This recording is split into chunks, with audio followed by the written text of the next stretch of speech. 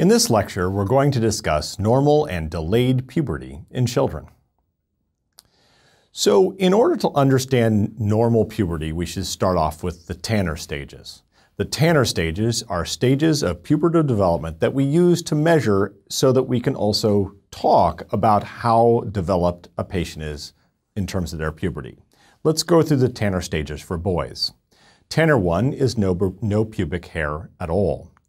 Tanner 2 is the growth of pubic hair, typically just a few hairs, a countable number.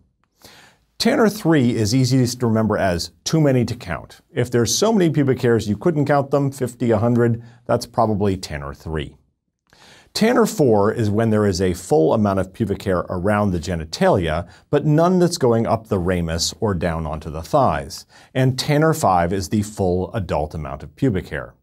You can also notice that the penis is growing and the testicles are growing. That's to be expected. And there is an orchometer where you can actually measure size of testes.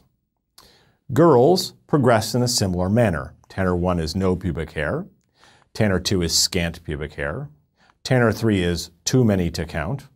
Tanner 4 is a full amount of pubic hair around the genitalia. And Tanner 5 is pubic hair with hair extending down the thighs or up the ramus. In girls, we also score breast development. These are also called Tanner stages, and to be clear, if a girl is Tanner 3 in her genitalia, that does not necessarily mean she is Tanner 3 in her breasts. Typically, the breasts develop a little bit earlier. Tanner 1 breast is a normal, flat, contiguous areola with the skin and no breast development at all. This typically stays this way until about the age of 10. Then, a patient develops a slight mound and a widening of the areola. This usually happens between 10 and around 11 and a half. Then, a child develops what we call mound on mound, where the breast bud is sitting on top of the underlying tissue. This typically happens around maybe 11 and a half to 13. Then the breast continues to grow a little bit further, develops further, the areola darkens a bit, and this typically happens around the age of 13 to 15.